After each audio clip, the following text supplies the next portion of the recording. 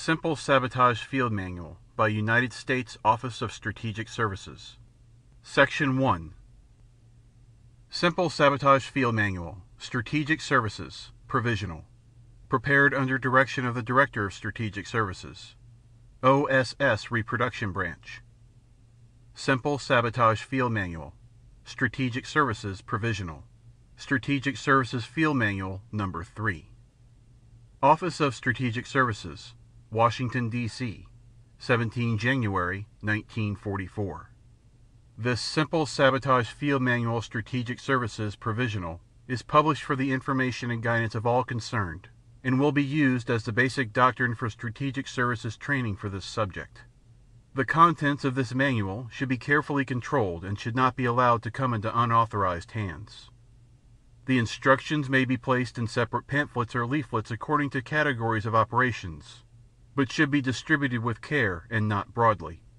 They should be used as a basis of radio broadcast only for local and special cases, and as directed by the theater commander.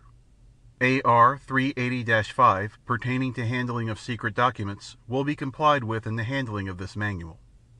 William J. Donovan. 1. Introduction.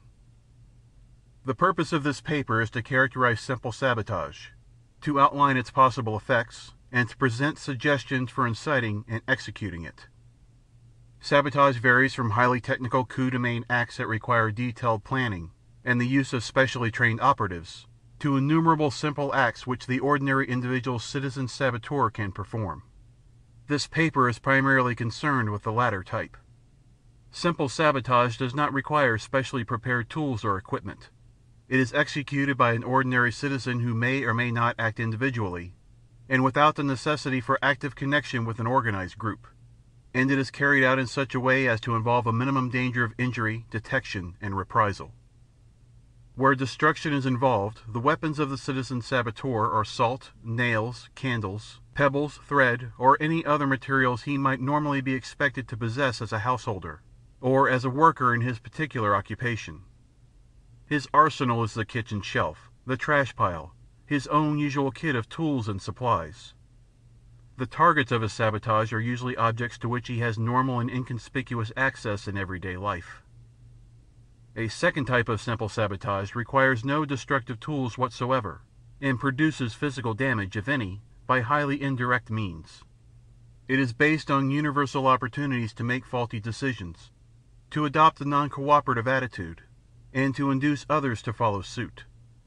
Making a faulty decision may be simply a matter of placing tools in one spot instead of another.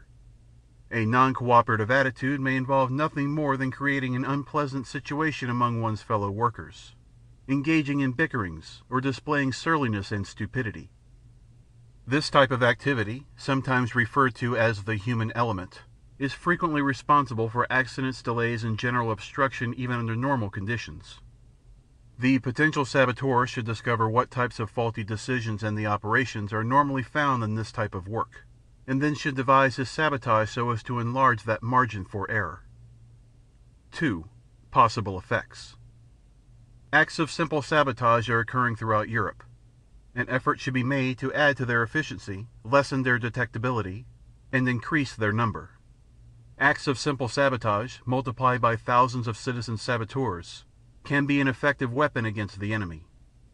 Slashing tires, draining fuel tanks, starting fires, starting arguments, acting stupidly, short-circuiting electric systems, abrading machine parts will waste materials, manpower, and time. Occurring on a wide scale, simple sabotage will be a constant and tangible drag on the war effort of the enemy. Simple sabotage may also have secondary results of more or less value. Widespread practice of simple sabotage will harass and demoralize enemy administrators and police. Further, success may embolden the citizen saboteur eventually to find colleagues who can assist him in sabotage of greater dimensions. Finally, the very practice of simple sabotage by natives in enemy or occupied territory may make these individuals identify themselves actively with the United Nations war effort and encourage them to assist openly in periods of Allied invasion and occupation. 3. Motivating the saboteur. To incite citizens to the active practice of simple sabotage and to keep him practicing that sabotage over sustained periods is a special problem. Simple sabotage is often an act which the citizen performs according to his own initiative and inclination.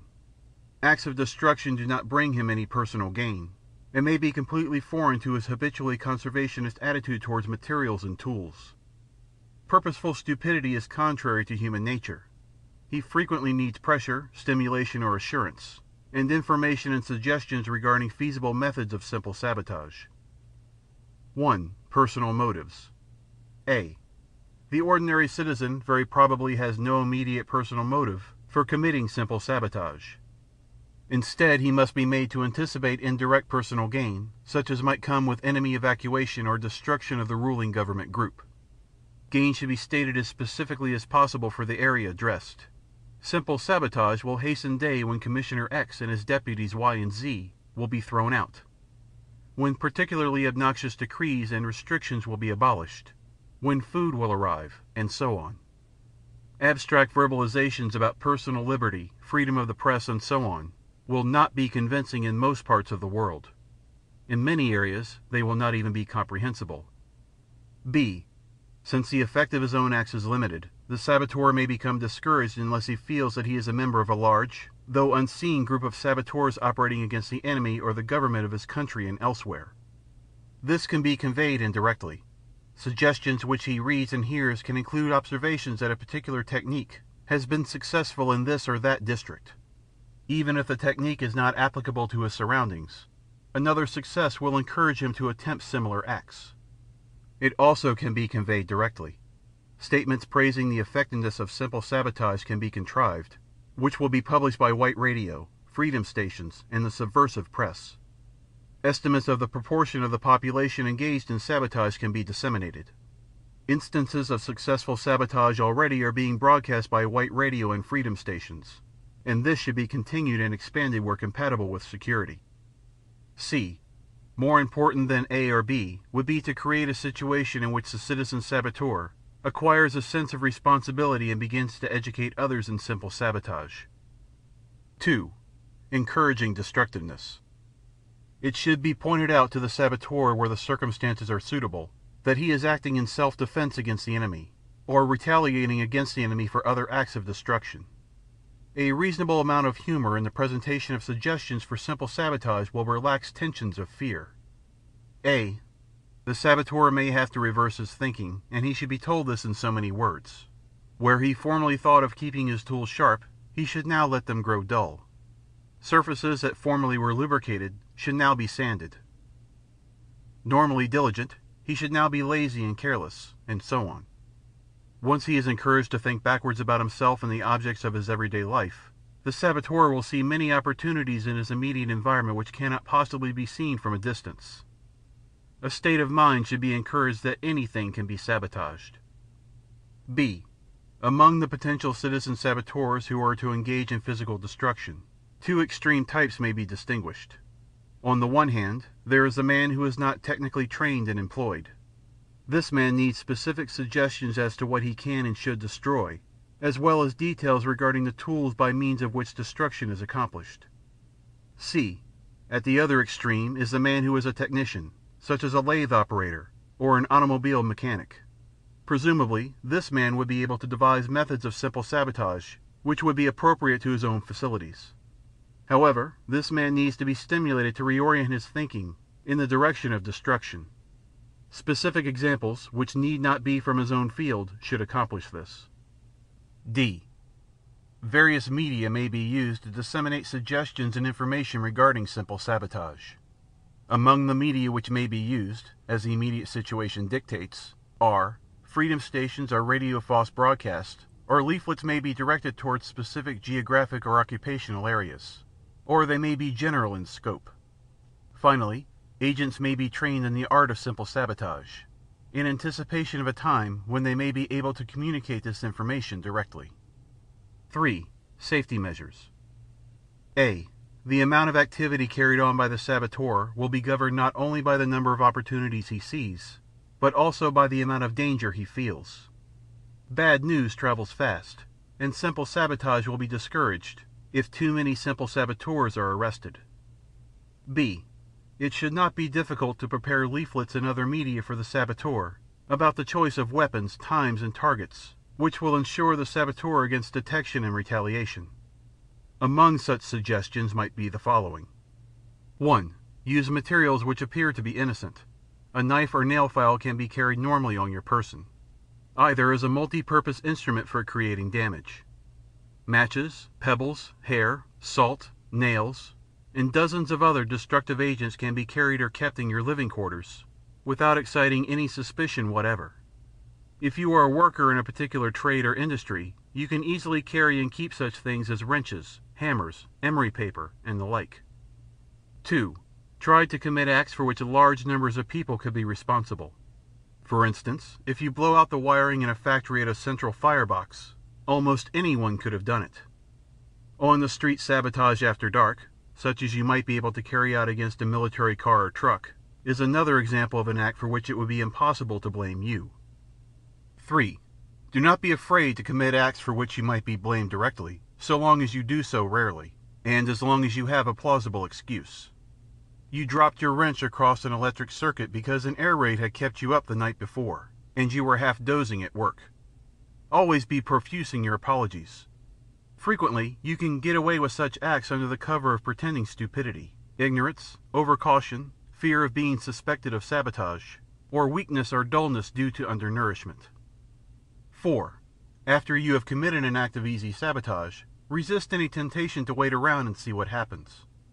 Loiterers arouse suspicion. Of course, there are circumstances when it would be suspicious for you to leave. If you commit sabotage on your job, you should naturally stay at your work. 4.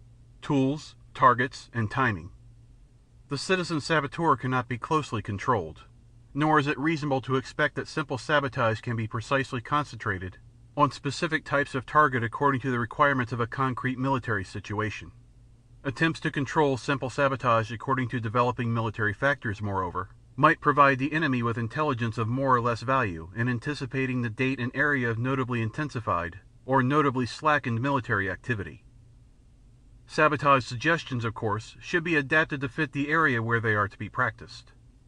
Target priorities for general types of situations likewise can be specified, for emphasis at the proper time by the underground press, freedom stations, and cooperating propaganda. 1. Under general conditions. A. Simple sabotage is more than malicious mischief, and it should always consist of acts whose results will be detrimental to the materials and manpower of the enemy. B. The saboteur should be ingenious in using his everyday equipment. All sorts of weapons will present themselves if he looks at his surroundings in a different light. For example, emery dust at first may seem unobtainable, but if the saboteur were to pulverize an emery knife sharpener, or emery wheel with a hammer, he would find himself with a plentiful supply. C. The saboteur should never attack targets beyond his capacity or the capacity of his instruments. An inexperienced person should not, for example, attempt to use explosives, but should confine himself to the use of matches or other familiar weapons. D. The saboteur should try to damage only objects and materials known to be in use by the enemy, or to be destined for early use by the enemy. It will be safe for him to assume that almost any product of heavy industry is destined for enemy use, and that the most efficient fuels and lubricants also are destined for enemy use. Without special knowledge, however, it would be undesirable for him to attempt destruction of food crops or food products. E. Although the citizen saboteur may rarely have access to military objects, he should give these preference above all others. 2. Prior to a military offensive. During periods which are quiescent in a military sense, such emphasis as can be given to simple sabotage might well center on industrial production, to lessen the flow of materials and equipment to the enemy. Slashing a rubber tire on an army truck may be an act of value. Spoiling a batch of rubber in the production plant is an act of still more value. 3. During a military offensive. A. Most significant sabotage for an area which is, or is soon destined to be, a theater of combat operations is that whose effects will be direct and immediate. Even if the effects are relatively minor and localized, this type of sabotage is to be preferred to activities whose effects, while widespread, are indirect and delayed. 1. The saboteur should be encouraged to attack transportation facilities of all kinds. Among such facilities are roads, railroads, automobiles, trucks, motorcycles, bicycles, trains, and trams. 2. Any communication facilities which can be used by the authorities to transmit instructions or morale material should be the objects of simple sabotage. These include telephone, telegraph and power systems, radio, newspapers, placards, and public notices. 3. Critical materials, valuable in themselves or necessary to the efficient functioning of transportation and communications, also should become targets for the citizen saboteur. These may include oil, gasoline, tires, food, and water. End of Section 1.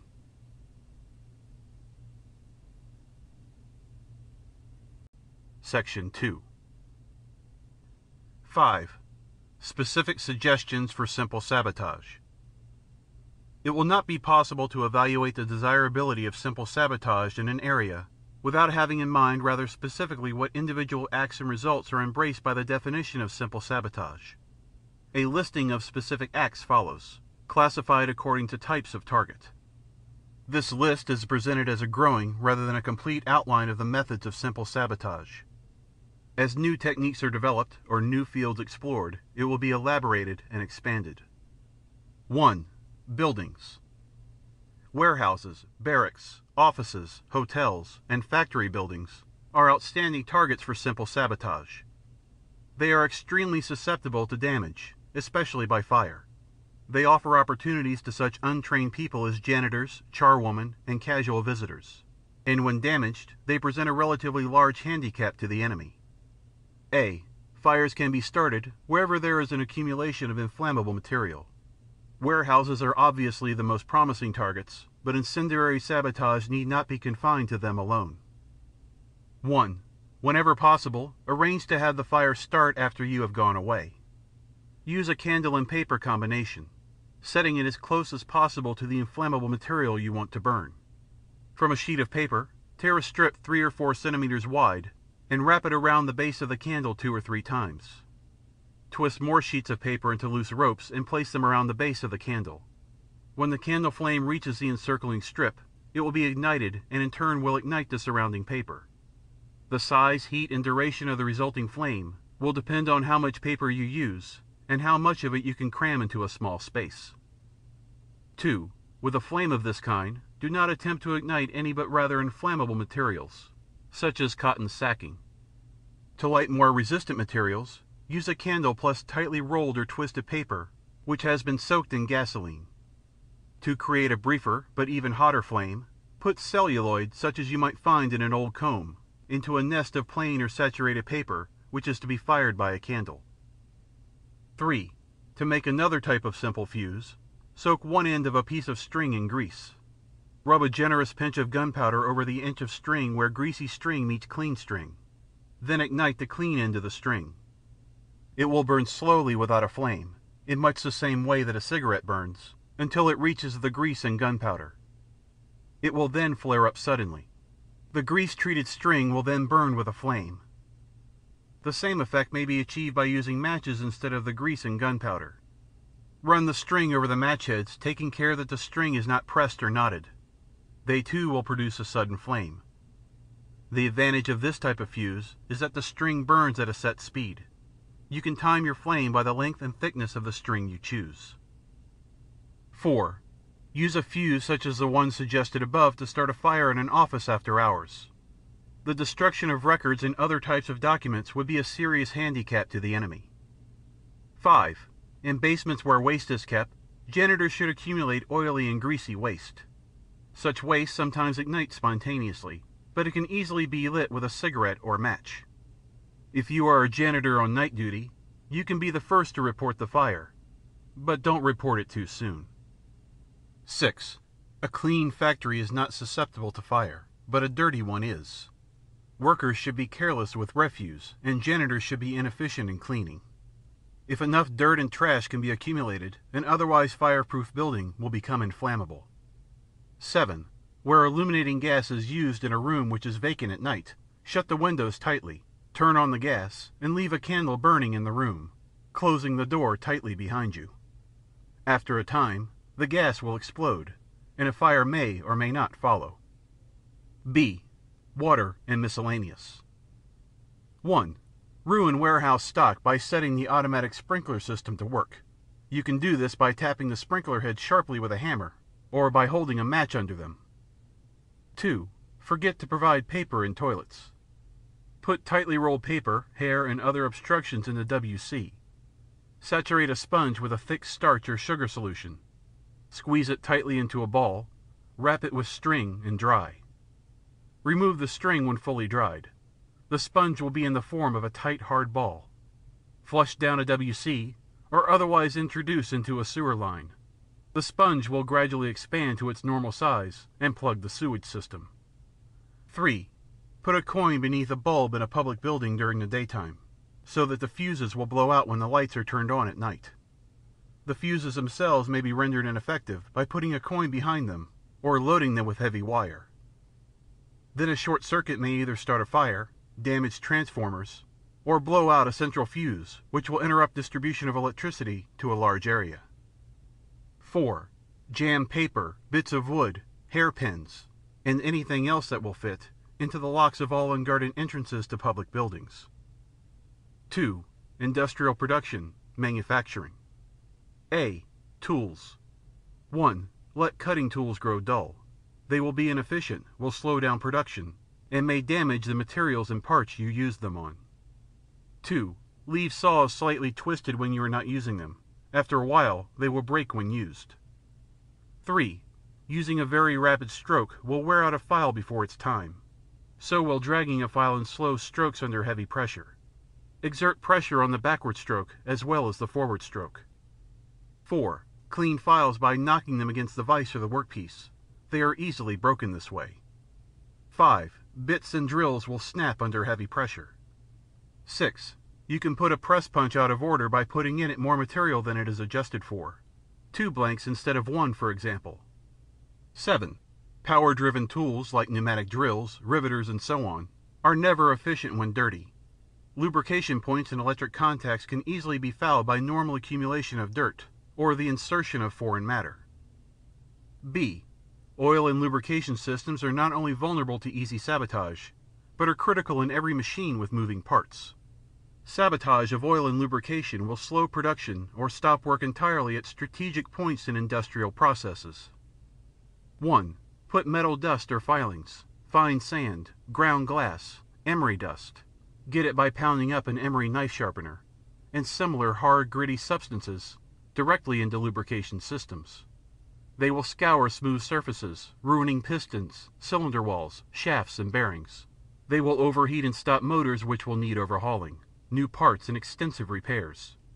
Such materials, if they are used, should be introduced into lubrication systems past any filters which otherwise would strain them out. 2. You can cause wear on any machine by uncovering a filter system, poking a pencil or any other sharp object through the filter mesh, then covering it up again. Or you can dispose of it quickly, simply remove the filter. 3. If you cannot get at the lubrication system or filter directly, you may be able to lessen the effectiveness of oil by diluting it in storage. In this case, almost any liquid will do which will thin the oil.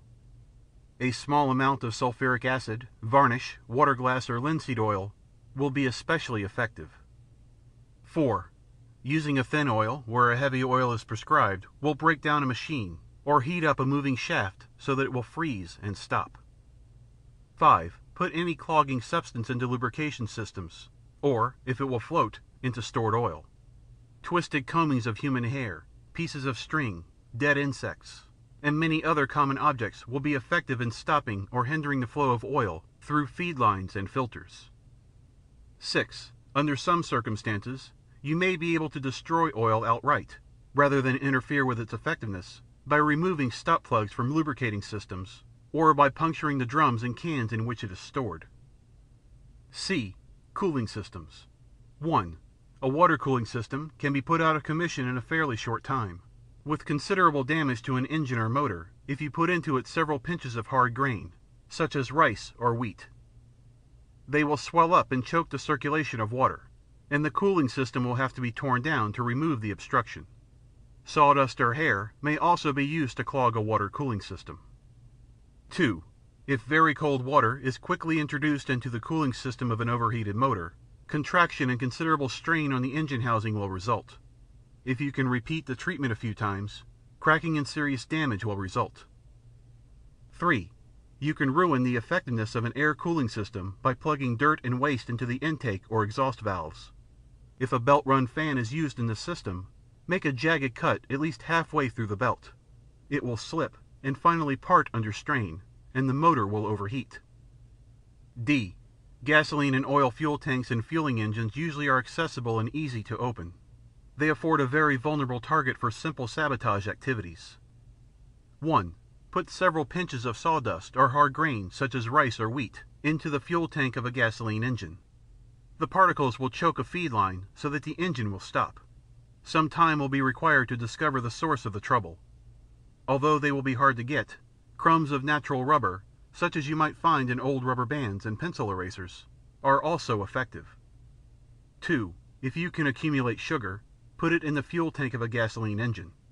As it burns together with the gasoline, it will turn into a sticky mess, which will completely mire the engine and necessitate extensive cleaning and repair. Honey and molasses are as good as sugar. Try to use about 75 to 100 grams for each 10 gallons of gasoline. 3. Other impurities which you can introduce into gasoline will cause rapid engine wear and eventual breakdown. Fine particles of pumice, sand, ground glass, and metal dust can easily be introduced into a gasoline tank. Be sure that the particles are very fine, so that they will be able to pass through the carburetor jet. 4. Water, urine, wine, or any other simple liquid which you can get in reasonably large quantities will dilute gasoline fuel to a point where no combustion will occur in the cylinder, and the engine will not move. 1 pint to 20 gallons of gasoline is sufficient. If salt water is used, it will cause corrosion and permanent motor damage. 5. In the case of diesel engines, put low flash point oil into the fuel tank. The engine will not move. If there already is proper oil in the tank when the wrong kind is added, the engine will only limp and sputter along. 6. Fuel lines to gasoline and oil engines frequently pass over the exhaust pipe.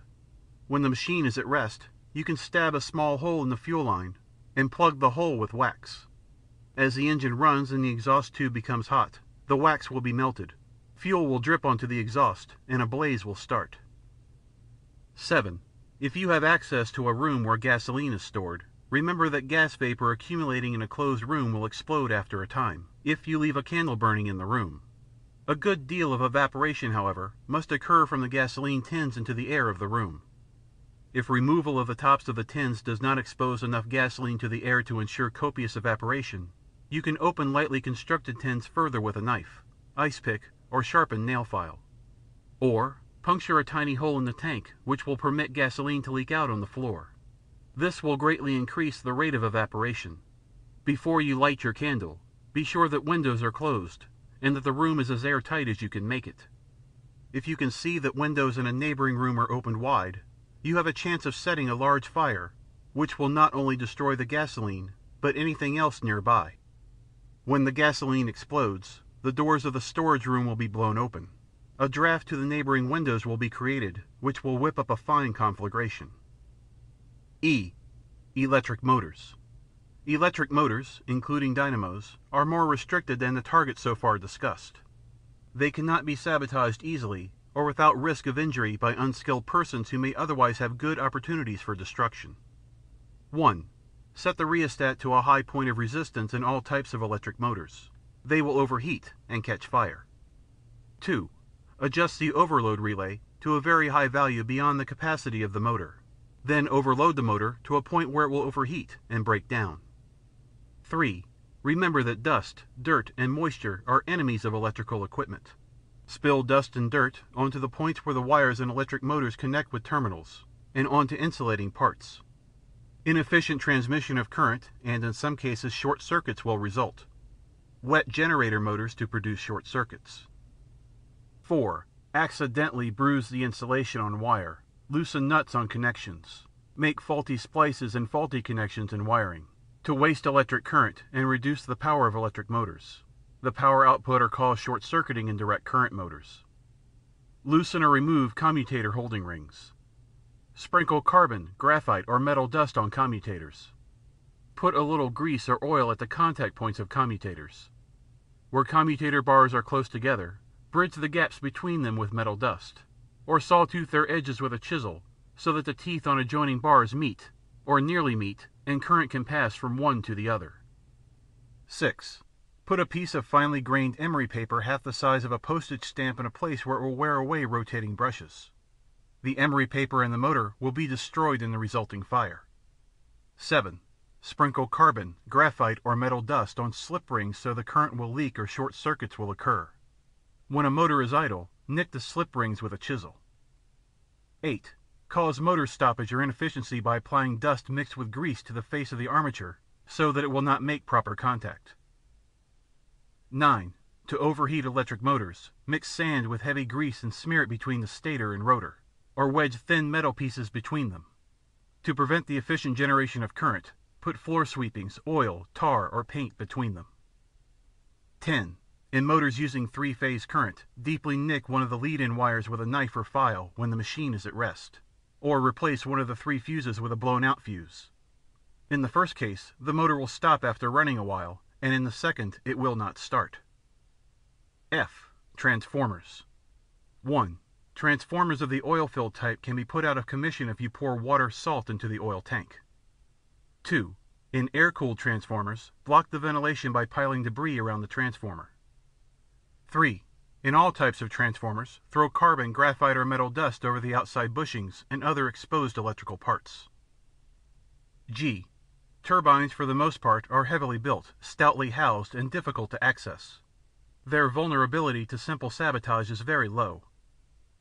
1. After inspecting or repairing a hydro turbine, fasten the cover insecurely, so that it will blow off and flood the plant with water. A loose cover on a steam turbine will cause it to leak and slow down. 2.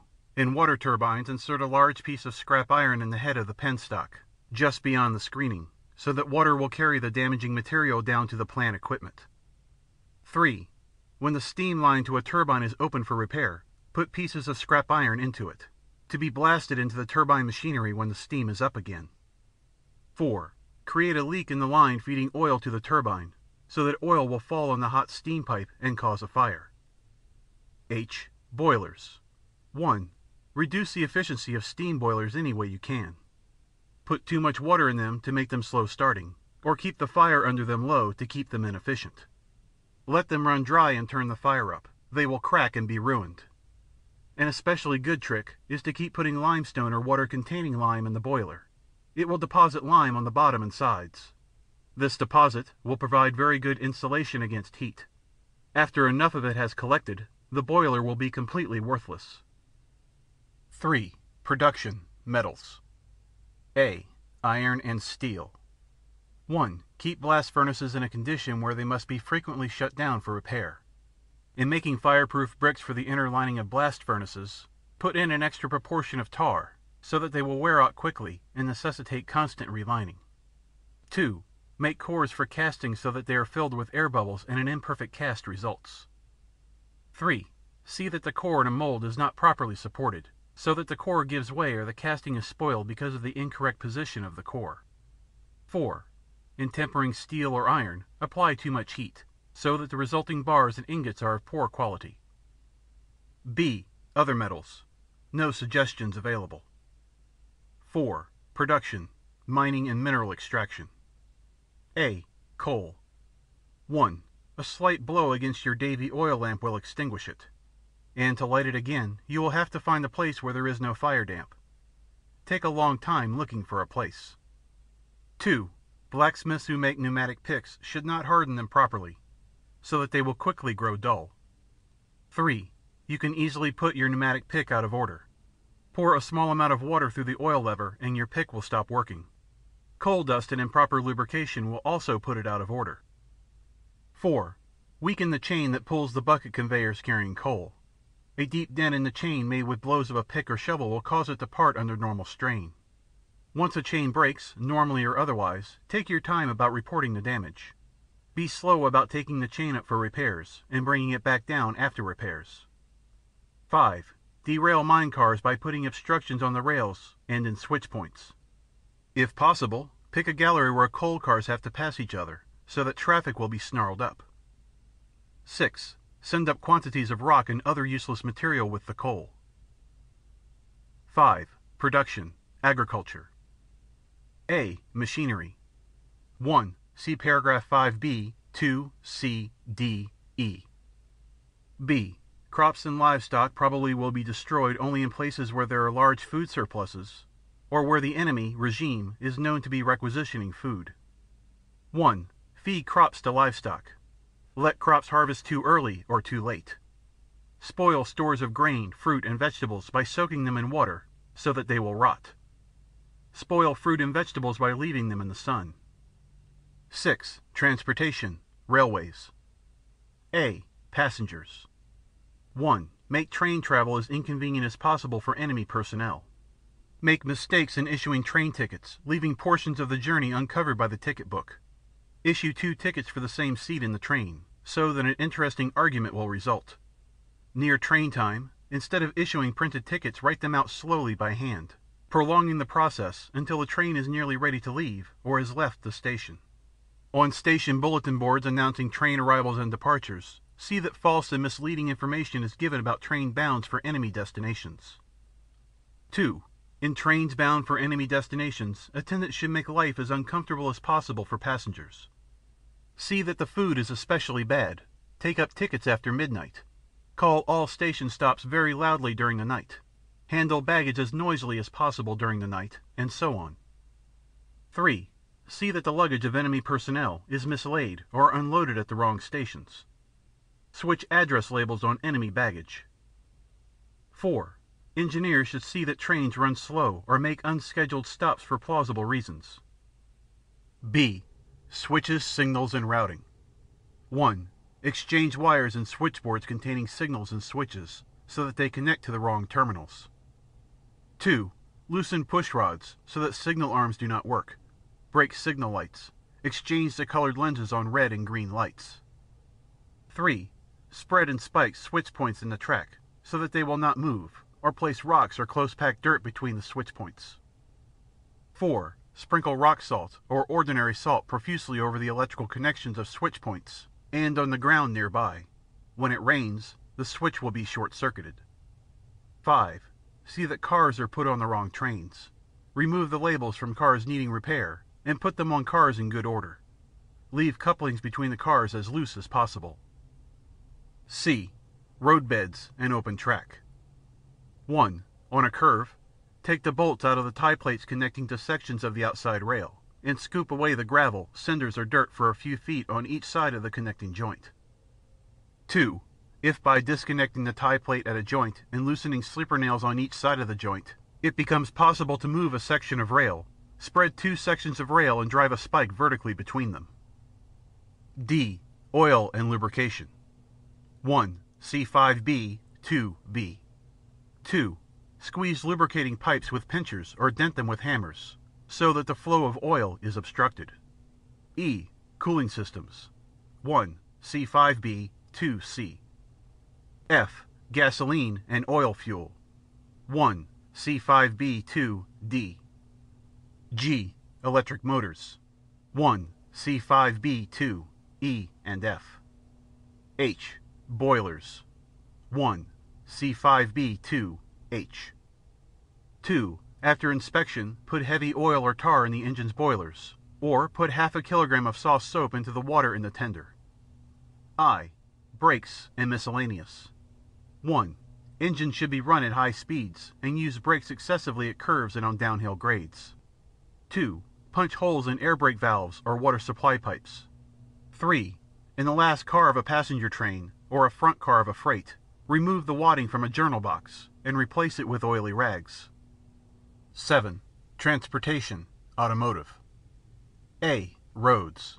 Damage to roads, 3 below, is slow and therefore impractical as a D-Day or near D-Day activity. 1. Change signposts at intersections and forks. The enemy will go the wrong way, and it may be miles before he discovers his mistakes. In areas where traffic is composed primarily of enemy autos, trucks, and motor convoys of various kinds, remove danger signs from curves and intersections. 2. When the enemy asks for directions, give him wrong information. Especially when enemy convoys are in the neighborhood, truck drivers can spread rumors and give false information about bridges being out, ferries closed, and detours lying ahead. 3. If you can start damage to a heavily traveled road, passing traffic and the elements will do the rest. Construction gangs can see that too much sand or water is put in concrete, or that the road foundation has soft spots. Anyone can scoop ruts in asphalt and macadam roads which turn soft in hot weather. Passing trucks will accentuate the ruts to a point where substantial repair will be needed. Dirt roads can also be scooped out. If you are a road laborer, it will only be a few minutes' work to divert a small stream from a sluice so that it runs over and eats away the road. 4. Distribute broken glass, nails, and sharp rocks on roads to puncture tires. B. Passengers. 1. Bus driver can go past the stop where the enemy wants to get off. Taxi drivers can waste the enemy's time and make extra money by driving the longest possible route to his destination. C. Oil and lubrication. 1. C5B, 2B. 2. Disconnect the oil pump. This will burn out the main bearings in less than 50 miles of normal driving. D. Radiator. 1. C5B, 2C. E. Fuel. 1. C5B, 2D. F. Battery and ignition. 1. Jam bits of wood into the ignition lock. Loosen or exchange connections behind the switchboard.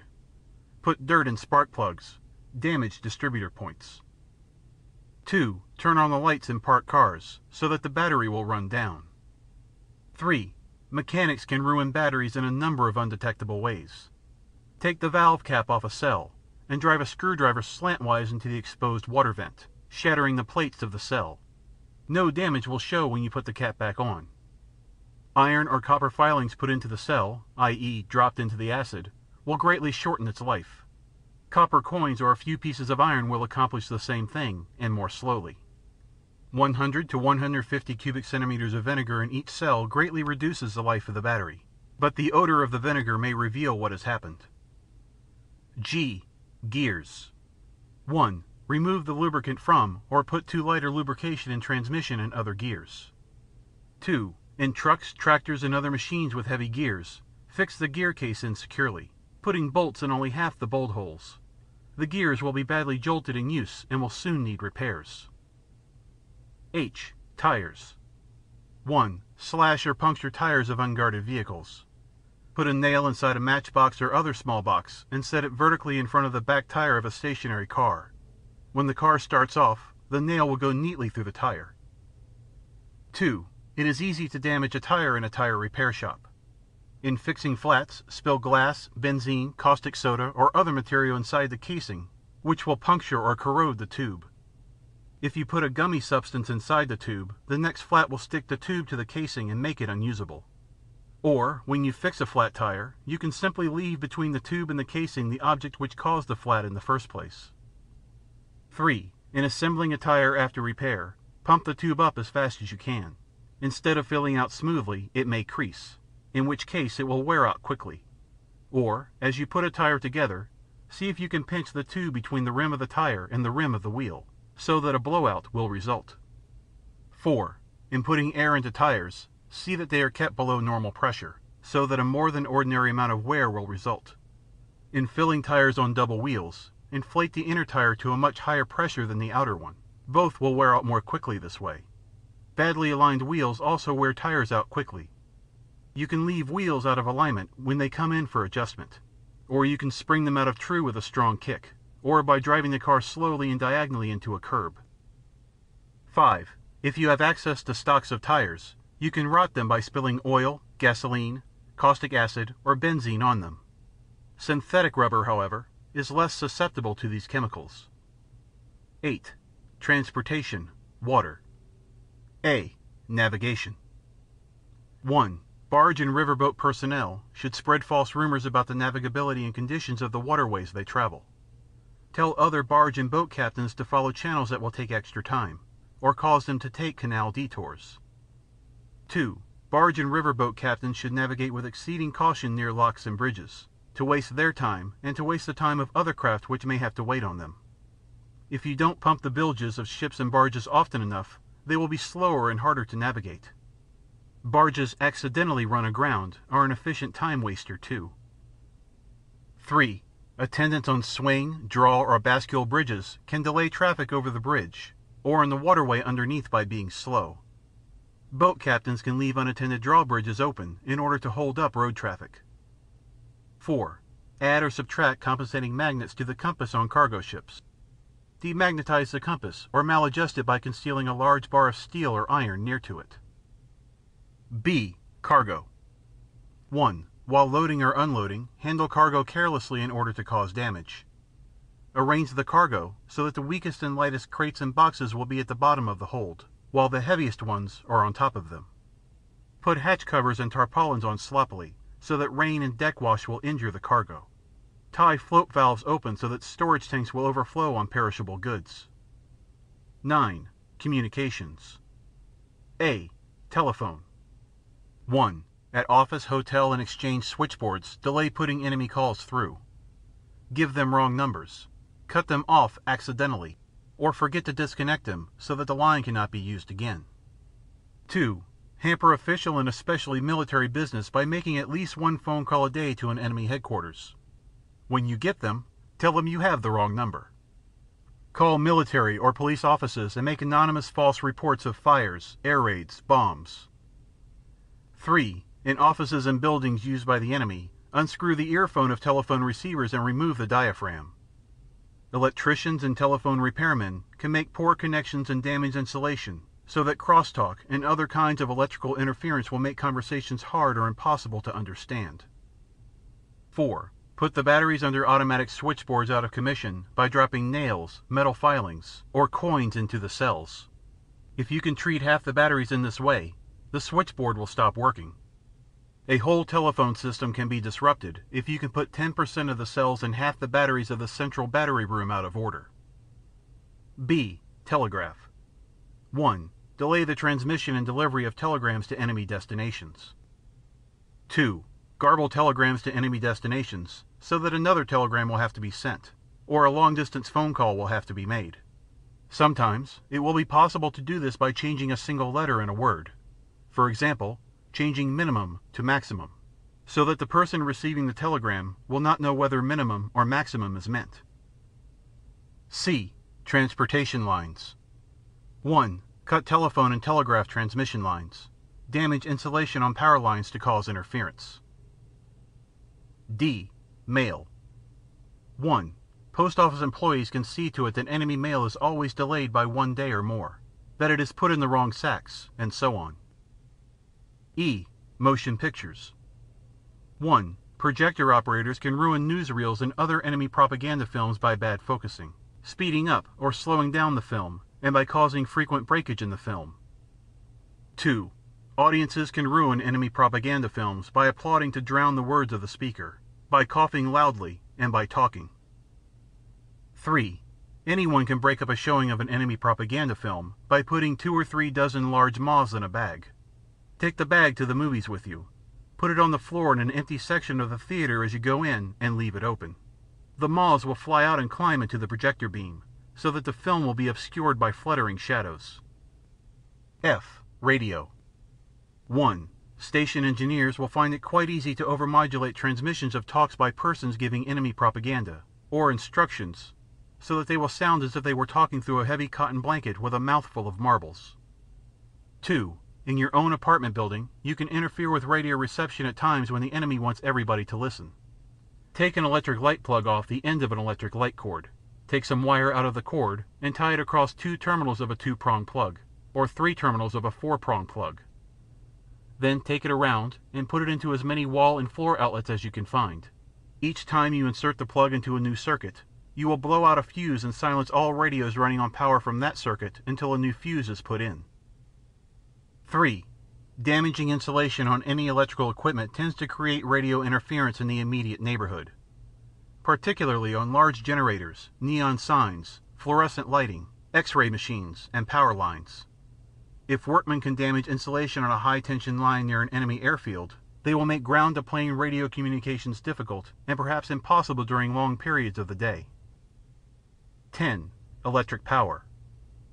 A. Turbines, electric motors, transformers. 1. See 5b, 2e, f, and g. B. Transmission lines. 1. Linesmen can loosen and dirty insulators to cause power leakage.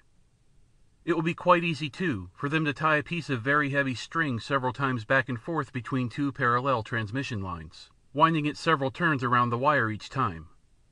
Beforehand, the string should be heavily saturated with salt and then dried. When it rains, the string becomes a conductor, and a short circuit will result. 11. General interference with organizations and production.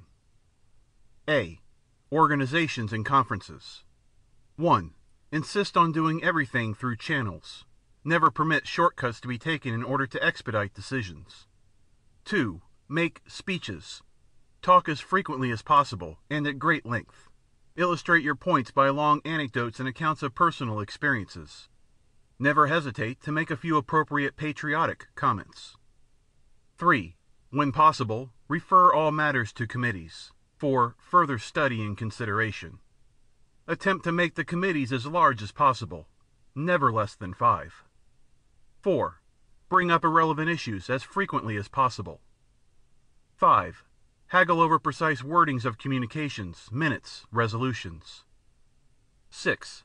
Refer back to matters decided upon at the last meeting and attempt to reopen the question of the advisability of that decision. 7.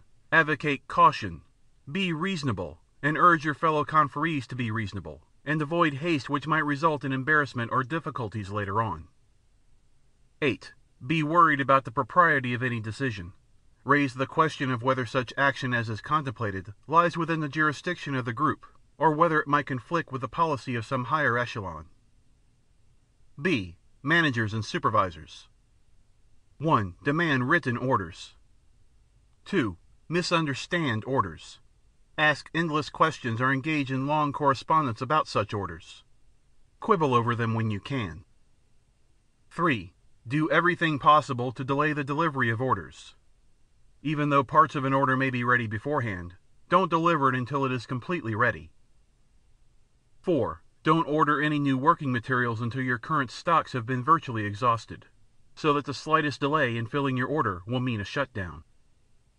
5. Order high-quality materials which are hard to get. If you don't get them, argue about it.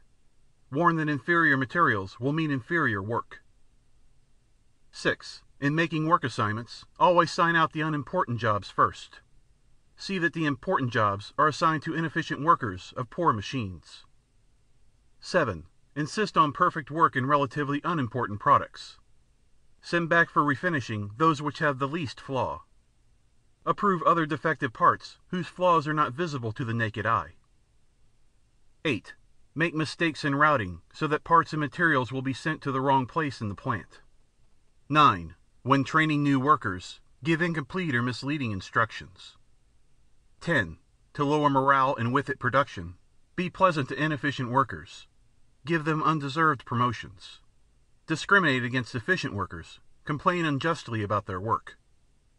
11. Hold conferences when there is more critical work to be done. 12. Multiply paperwork in plausible ways.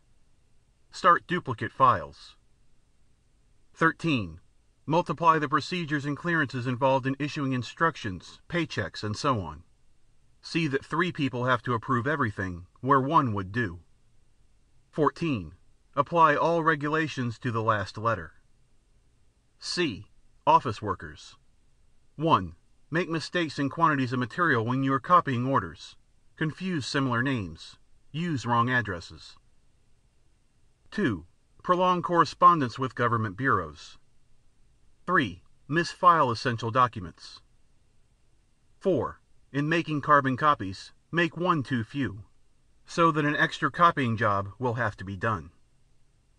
5. Tell important callers the boss is busy or talking on another telephone. 6. Hold up mail until the next collection. 7. Spread disturbing rumors that sound like inside dope. D. Employees. 1. Work slowly. Think out ways to increase the number of movements necessary on your job. Use a light hammer instead of a heavy one. Try to make a small wrench do when a big one is necessary.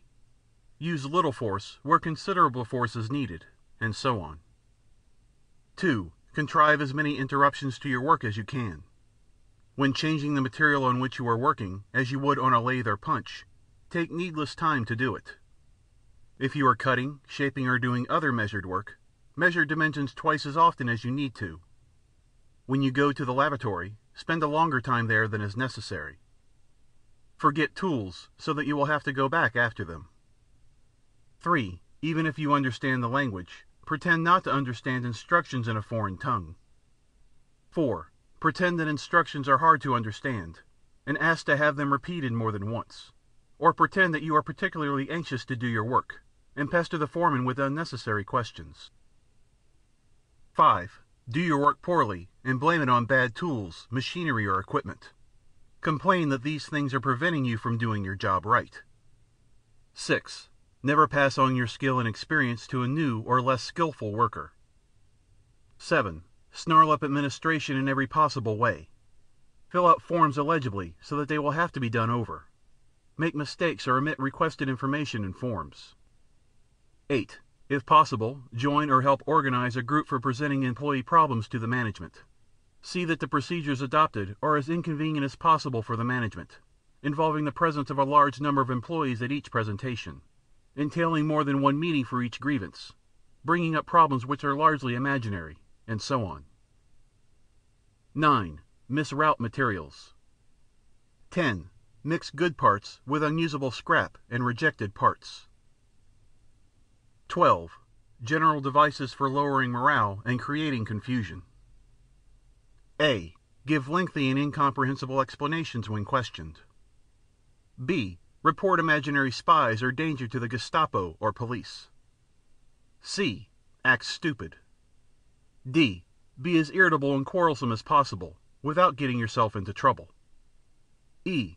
Misunderstand all sorts of regulations concerning such matters as rationing, transportation, traffic regulations. F. Complain against ersatz materials. G. In public, treat Axis nationals or quislings coldly. H. Stop all conversation when Axis nationals or quislings enter a cafe. I. Cry and sob hysterically at every occasion, especially when confronted by government clerks. J. Boycott all movies, entertainments, concerts, newspapers, which are in any way connected with the quizzling authorities. K. Do not cooperate in salvage schemes.